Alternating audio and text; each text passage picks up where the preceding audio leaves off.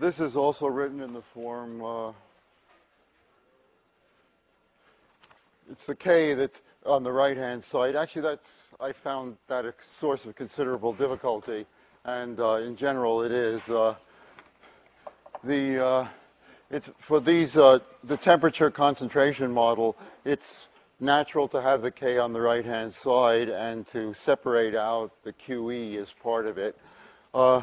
Another model for which that's true is mixing, as I think I'll show you on Monday. On the other hand, there are some common first-order models for which it's not a natural way to separate things out. Examples would be the RC circuit, radioactive decay, stuff like that. So this is not of universal utility, but I thought that that form of writing it was of sufficient utility to make a special case and emphasize it very heavily in the notes. Let's look at the equation in this form will be good enough, the y prime. When you solve it, let me remind you that how the solutions look, because that explains the terminology. The solution looks like, after you've done the integrating factor and multiplied through and integrated both sides, you know, in short, what you're supposed to do. The solution looks like y equals, there's the term e to the negative k out front times an integral which you can either make definite or indefinite according to your preference. Q of t times e to the kt inside dt. It will help you to remember the opposite signs if you think that when q is a constant, 1 for example, you want these two guys to cancel out and produce a constant solution. That's a good way to remember that the signs have to be opposite. But I don't encourage you to remember the formula at all. It's just a convenient thing to be able to, for me to be able to use right now. And then there's the other term which comes by putting out the arbitrary constant explicitly, c e to the negative k, t. So you can either write it this way, where this is somewhat vague, or you can make it definite by putting a 0 here and a t there and change the dummy variable inside according to the way the notes tell you to do it. Now, when you do this, and if k is positive, that's absolutely essential, only when that is so, then this term, as I told you a week or so ago, this term goes to 0 because k is positive as t goes to infinity. So this goes to 0 as t goes, and it doesn't matter what c is as t goes to infinity. This term stays some sort of function. And so this term is called the steady state or long-term solution, or it's called both, the long-term solution.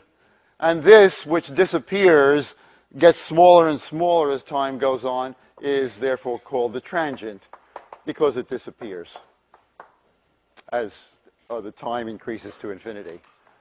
So this part uses the initial condition, uses the initial value, let's call it y of 0, assuming that you started the initial value at t when t was equal to 0, which is a common thing to do, although not, of course, not necessary. The starting value appears in this term. This one is just some function. Now, the general picture of the way that looks is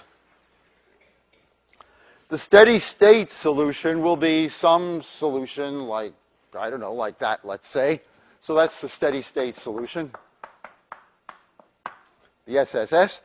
What do the other guys look like? Well, the steady state solution has this starting point. Other solutions can have any of these other starting points. So in the beginning, they won't look like the steady state solution, but we know that as time goes on, they must approach it, because this term represents the difference between the solution and the steady state solution. So this term is going to 0, and therefore whatever these guys do to start out with, after a while, they must follow the steady state solution more and more closely. They must, in short, be asymptotic to it. So the solutions to any equation of that form will look like this. Even if they, up here, maybe it started at 127, that's okay. After a while, it's going to start approaching that green curve. Of course, they won't cross each other, but they're sort of like a, that's the rock star, and these are the groupies trying to get close to it. Now, but something follows from that picture. Which is the steady state solution? What, in short, is so special about this green curve? All these other white solution curves have that same property, the same property that all the other white curves and the green curve too are trying to get close to them. In other words, there is nothing special about the green curve. It's just that they all want to get close to each other. And therefore, there isn't, though you can write a formula like this, there isn't one steady state solution. There are many. Now, this produces vagueness, so you talk about the steady state solution. Which are you talking about? And I have no answer to that. Whichever one, the usual answer is whichever one looks simplest. Normally, the one that will look simplest is the one where c is 0. But if this is a peculiar function, it might be that for some other value of c, you get an even simpler expression. So the steady state solution, about the best I can say, either integrate that, don't use an arbitrary constant and use what you get, or pick the simplest. Pick the value of c, which gives you the simplest answer. Pick the simplest function.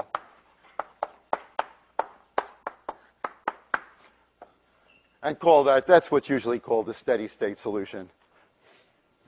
Now,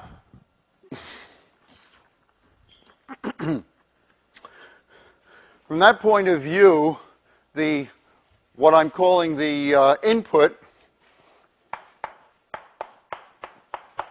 in this input response point of view, which we're going to be using, by the way, constantly, well, pretty much all term long, but certainly for the next month or so, I'm constantly going to be coming back to it.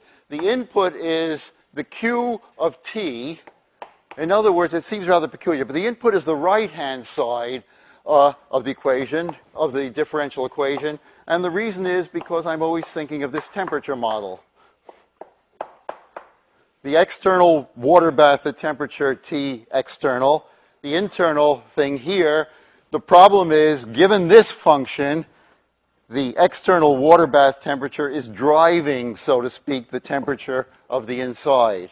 And therefore, the input is the temperature of the water bath. I don't like the word output, although it would be the natural thing, because this temperature doesn't look like an output. Anyone might be willing to say, yeah, you're inputting the value of the temperature here. It's more like the normal term is response. This thing is this plus the water bath is a little system, and the response of the system, i.e. the change in the internal temperature, is governed by the driving external temperature. So the input is Q of t, and the response of the system is the solution to the differential equation.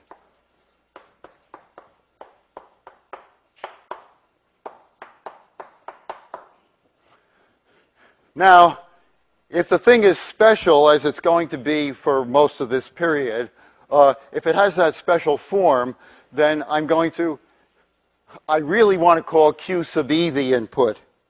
I want to call Q sub e the input, and there is no standard way of doing that, although there's a most common way. I'm just calling it the physical input. In other words, the temperature input or the concentration input. That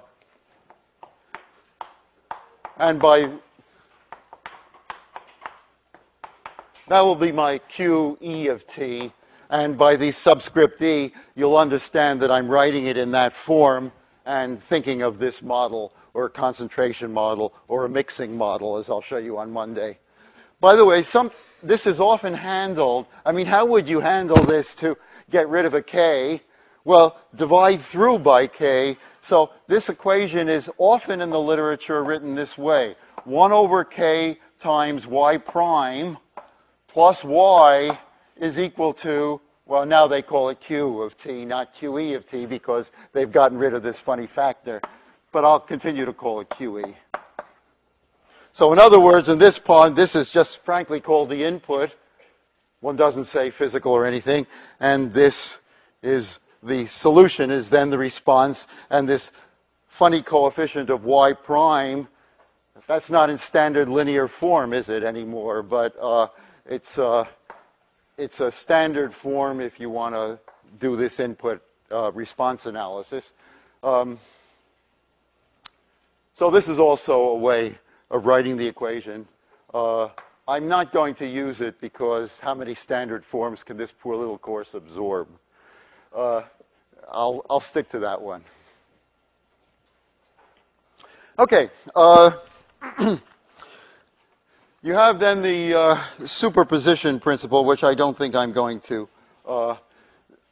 The solution, which solution? Well, normally it means any solution, or in other words, the steady state solution. Now notice that terminology only makes sense if k is positive. And in fact, there is nothing like, the picture doesn't look at all like this if k is negative, and therefore the terms would, steady state, transient, would be totally inappropriate if k were negative. So this assumes definitely that k has to be greater than 0. Otherwise, no. So I'll call this the physical input, and then you have the superposition principle, on which I really can't improve upon what's written on the notes.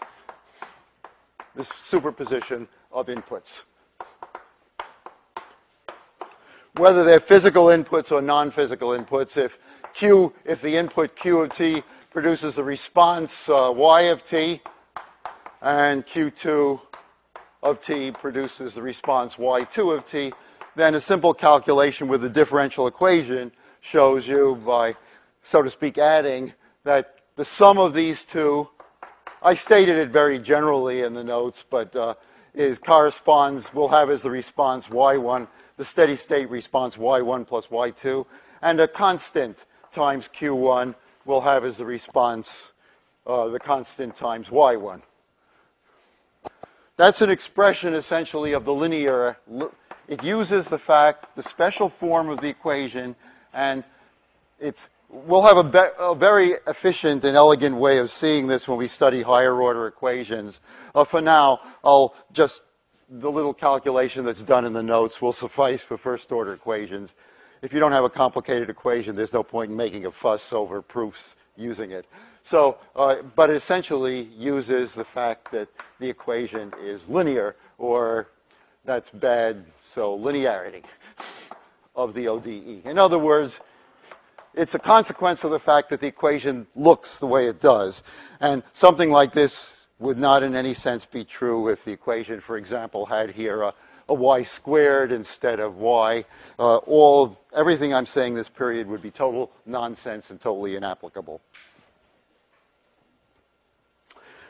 Now, today, what I wanted to discuss was what's in the notes that I gave you today, which is what happens when the physical input is trigonometric. For certain reasons, that's the most important case there is. It's because of the existence of what are called Fourier series, and there are a couple of words about them. That's something we'll be studying in about 3 weeks or so. But what's going on roughly is that, so I want the physical, so I'm going to take the equation in the form y prime plus ky equals k times qe of t. And the input that I'm interested in is when this is a simple one that you used on the visual that you got 2 points worth of work for handing in today, cosine omega t. So if you like, a K here. So the QE is cosine omega t. That was the physical input. And omega, as you know, is, you have to be careful when you use the word frequency. I assume you got this from a physics class last semester. But anyway, just to remind you, there's a whole yoga of 5 or 6 terms that go whenever you're talking about trigonometric functions. Instead of giving a long explanation, the end of the second page of the notes just gives you a reference list of what you're expected to know for 1803 and physics as well, with a brief 1 or 2 line description of what each of those means. So think of it as something to look up, refer back to if you've forgotten. But omega is what's called the angular frequency or the circular frequency. It's somewhat misleading to call it the frequency, although I probably will. It's the angular frequency. In other words, it's the number of complete oscillations. This cosine omega t is going up and down, right? So a complete oscillation is it goes down and then returns to where it started. That's a complete oscillation. This is only half an oscillation because you didn't give it a chance to get back. Okay, so the number of complete oscillations in how much time? Well, in 2 pi, in the distance 2 pi on the t-axis, in the interval of length 2 pi. Because, for example, if omega is 1, cosine t takes 2 pi to repeat itself, right? If omega were 2, it would repeat itself. It would make 2 complete oscillations in the interval 2 pi. So it's what happens in the interval 2 pi, not what happens in the time interval 1, which is the natural meaning of the word frequency. There's always this factor of 2 pi that floats around to make all your formulas and solutions incorrect. Okay, now, so what I'm out to do is, the problem is, for the physical input, QE, cosine omega t, find the response. In other words, solve the differential equation. In short, for the visual that you looked at, I think I've forgotten the colors now. The input was in green, maybe, but I do remember that the response is in yellow. I think I remember that. So find the response, yellow. And the input was, what color was it, green? Blue, blue. Light blue.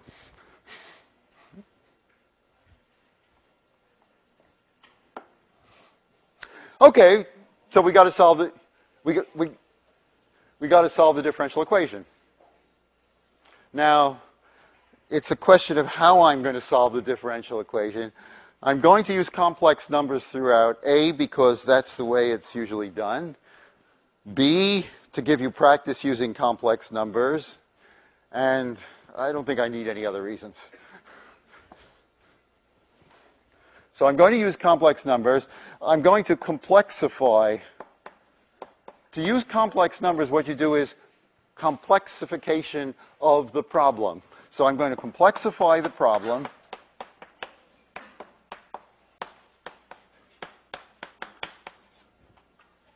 Turn it into the domain of complex numbers. So take the differential equation, turn it into a differential equation involving complex numbers, solve that, and then go back to the real domain to get the answer. Since it's easier to integrate exponentials. And therefore, try to change the trigonometric functions into complex exponentials simply because the work will be easier to do. All right, so let's do it. To change this differential equation, remember I've got cosine omega t here. I'm going to use the fact that e to the I omega t, Euler's formula, that the real part of it is cosine omega t. So I'm going to view this as the real part of this complex function, but I'll throw in the imaginary part too, since at one point we'll need it. Now, what is the equation then that it's going to turn into? Sorry.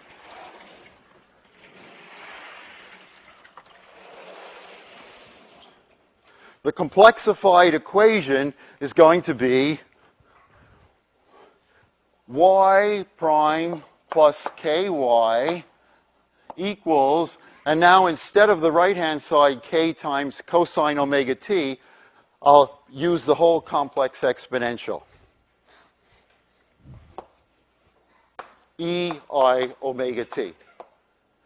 Now, I have a problem because y here, in this equation, y means the real function which solves that problem. I therefore cannot continue to call this y because I want y to be a real function. I have to change its name. Since this is a complex function on the right-hand side, I'll have to expect a complex solution to the differential equation. I'm going to call that complex solution y tilde. Now, if I call then that's what I would also use as the designation for the variable. So y tilde is the complex solution, and it's going to have the form y1 plus I times y2. It's going to be the complex solution.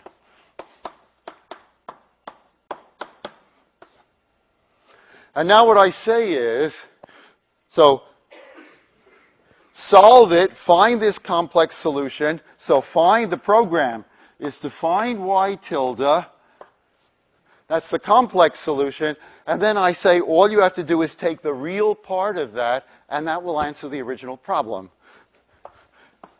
Then y1, that's the real part of it, right? It's a function. You know, like this is cosine plus sine. Oh, as it was over here, it'll naturally be something different. It'll be something different. But that part of it, the real part, will solve the original problem. The original real ODE. Now you say, well, I just expect us to believe that? Well, yes, in fact. I think we got a lot to do. So since this is, the argument for this is given in the notes, so read this in the notes. It only takes a line or two of standard work with differentiation, so read in the notes the argument for that, why that's so. It just amounts to separating real and imaginary parts. Okay, so let's now solve this. Since that's our program, all we have to find is the solution. Well, just use integrating factors and just do it. So the integrating factor will be what? E to the, I don't want to use that formula. So the integrating factor will be e to the kt is the integrating factor. If I multiply through both sides by the integrating factor, then the left-hand side will become y e to the kt, the way it always does, prime, y tilde, sorry. And the right-hand side will be, now I'm going to start combining exponentials. It will be k times e to the power I times omega t plus k. I'm going to write that k plus omega t. K plus omega t.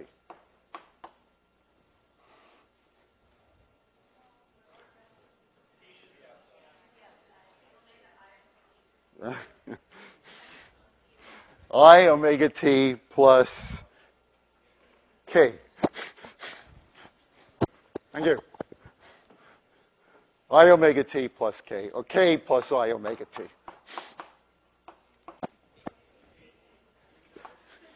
KT?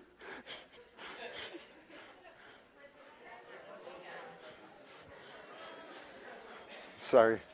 So it's k times e to the I omega t times e to the kt. So that's k plus I omega times t.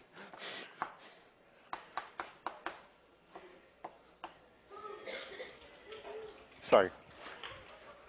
So y tilde e to the kt is k divided by, now I integrate this, so it's essentially reproduces itself, except you have to put down in the bottom k plus I omega.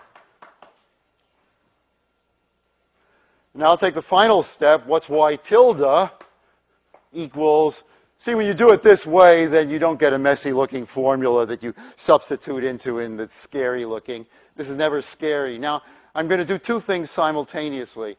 First of all, here, if I multiply, after I get the answer, I'm going to want to multiply it by e to the negative kt, right, to solve for y tilde.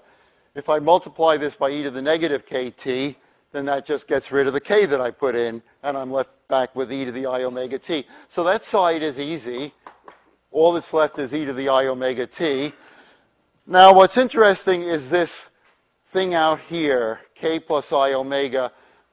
I'm going to take a typical step of scaling it. I'm going to scale it. I'm going to divide the top and bottom by k. And what does that produce? 1 divided by 1 plus I times omega over k. What I've done is take these two separate constants and shown that the critical thing is their ratio. Okay, now, what I have to do now is take the real part. Now, there are two ways to do this. There are two ways to do this. Both are instructive.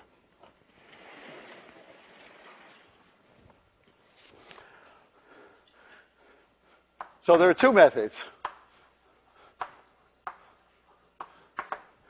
I have a multiplication. The problem is, of course, that these two things are multiplied together, and one of them is essentially in Cartesian form, and the other is essentially in polar form.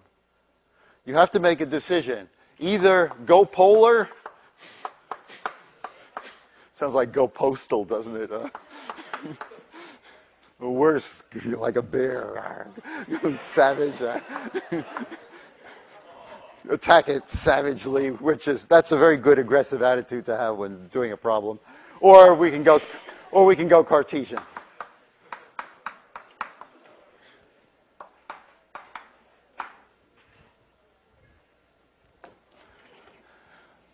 Going polar is a little faster, and I think it's what's done in the notes. The notes don't do both of these. They just do the first. On the other hand, they give you a formula, which is the critical thing that you'll need to go Cartesian.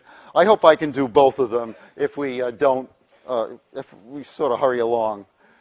How do I go polar? To go polar, what you want to do is express this thing in polar form. Now, one of the things I didn't emphasize enough probably when I talked to you about complex numbers last time is, so I'll remind you, which salves my conscience and doesn't hurt yours. Suppose you have alpha as a complex number. See, this complex number is a reciprocal. The good number is what's down below. Unfortunately, it's downstairs. You should know, like you know the back of your hand, which nobody knows, 1 over alpha.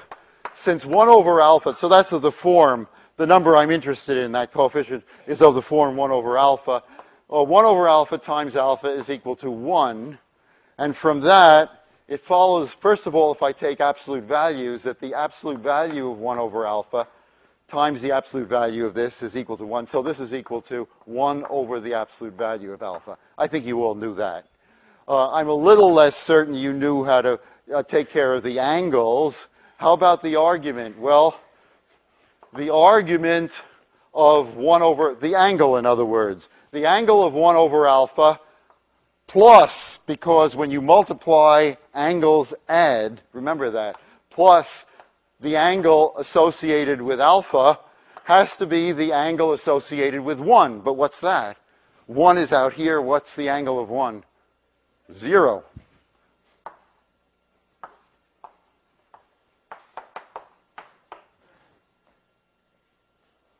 Therefore, the argument, the absolute value of this thing is 1 over the absolute value. That's easy.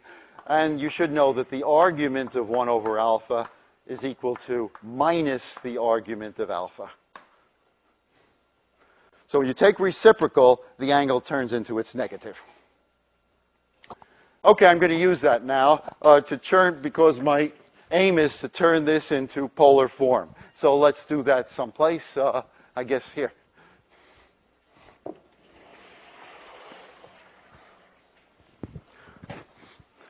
So I want the polar form for 1 over 1 plus I times omega over k.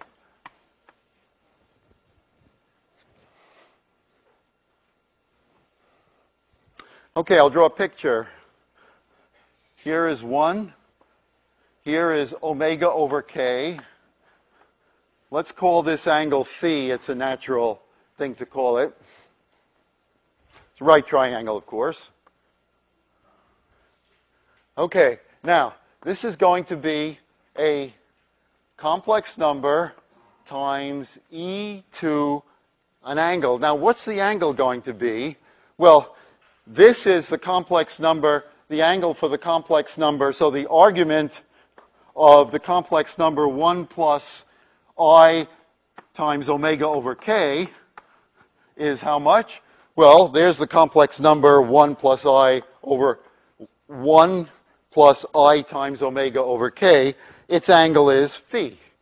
So the argument of this is phi, and therefore the argument of its reciprocal is negative phi. So it's e to the minus I phi. And what's A? A is 1 over the absolute value of that complex number. Well, this is, the absolute value of this complex number is 1 plus omega over k squared. So the A is going to be 1 over that, the square root of 1 plus omega over k, the quantity squared, times e to the minus I phi. You see, I did that. That's the critical step. You must turn that coefficient, if you want to go polar, you must turn that coefficient, write that coefficient in the polar form, and for that you need these basic facts about draw the complex number, draw its angle, and so on and so forth. And now, what's therefore the solution? Once you've done that, the work is over. What's the complex solution? The complex solution is this. I've just found the polar form for this, so I multiply it by e to the I omega t, which means the things add. So it's equal to A, this A, times e to the I omega t minus I times phi. Or in other words, it is, the coefficient is 1 over, this is a real number now, square root of 1 plus omega over k squared. And this is e to the, see if I get it right now. Okay.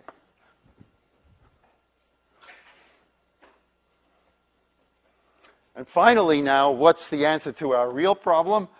Y1, the real answer. I mean the really real answer. What is it? Well, this is a real number, so I simply reproduce that as the coefficient out front. And for the other part, I want the real part of that, but you can write that down instantly. So let's recopy the coefficient. And then I want just the real part of this. Well, this is e to the I times some crazy angle. So the real part is the cosine of that crazy angle. So it's the cosine of omega t minus phi. And if somebody says, yeah, well, okay, I got the omega k, I know what that is. That came from the problem. The driving angular frequency, that was omega, and k, I guess, k was the conductivity, the thing which told you how quickly the heat in that penetrated the walls of the little inner chamber. So that's okay, but what's this phi? Well, if phi, the best way to give phi is just to draw that picture, but if you want a formula for phi, phi will be, well, I guess from the picture, it's the arctangent of omega k divided by k over 1, which I don't have to put in. So it's this number phi in reference to this function. See, if the phi weren't there, this would be cosine omega t, and we all know what that looks like. The phi is called the phase lag. or phase delay, something like that. The phase lag of the function.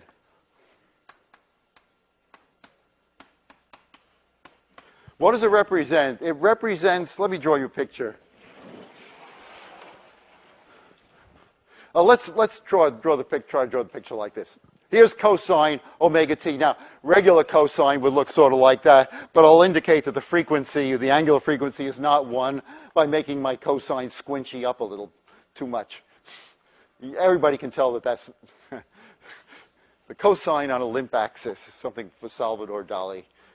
Okay. There's cosine, there's cosine of something. So, what was it? Blue? I don't have blue. Yes, I have blue. Okay, so now you'll know what I'm talking about because this looks just like the screen on your computer when you put in the visual for this. Frequency response order 1. So this is cosine omega t. Now how will cosine omega t minus phi look? Well, it'll be moved over. Let's, for example, suppose phi were pi over 2. Now, where's pi over 2 on the picture? Well, what I do is cosine omega t minus this, I move it over by 1 so that this point becomes that one, and it looks like, the thing will look like this. In other words, I shove it over by, so this is the point where omega t equals pi over 2. It's not the value of t. It's not the value of t. It's the value of omega t. And when I do that, then the blue curve has been shoved over 1/4 of its phase, 1/4 of its total cycle, and that turns it, of course, into the sine curve, which I hope I can draw. So this goes up to there, and then it's got to get back through. See? Let me stop there while I'm ahead. So this is sine omega t, the yellow thing, but that's also, in another life, cosine of omega t minus pi over 2. The main thing is you don't subtract the pi. The pi over 2 is not being subtracted from the t. It's being subtracted from the whole expression, and this whole expression represents an angle which tells you where you are in the travel along cosine 2. When this quantity gets to be 2 pi, you're back where you started. That's not the distance on the t-axis. It's the angle through which you go through. In other words, this number describes where you are on the cosine cycle. It doesn't tell you, it's not aiming at telling you exactly where you are on the t-axis. The response function looks like the square root of 1 plus omega over k squared times cosine omega t minus phi. And I asked you on the problem set, if k goes up, in other words, if the conductivity rises, if heat can get more rapidly from the outside to the inside, for example, how does that affect the amplitude? This is the amplitude A, and the phase lag.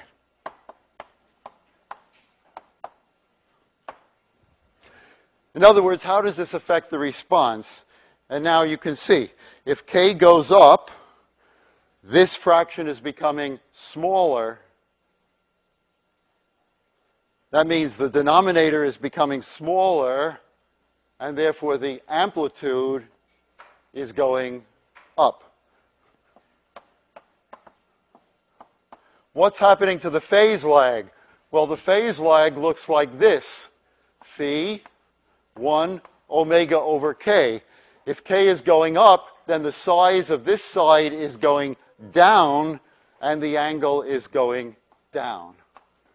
Now, that part is intuitive. I would have expected everybody to get that. If the heat gets in quickly, more quickly, then the amplitude will match more quickly this will rise and get fairly close to 1, in fact, and there should be very little lag in the way the response follows the input. But how about the other one? Okay, I gave you 2 minutes. The other one you'll figure out yourself.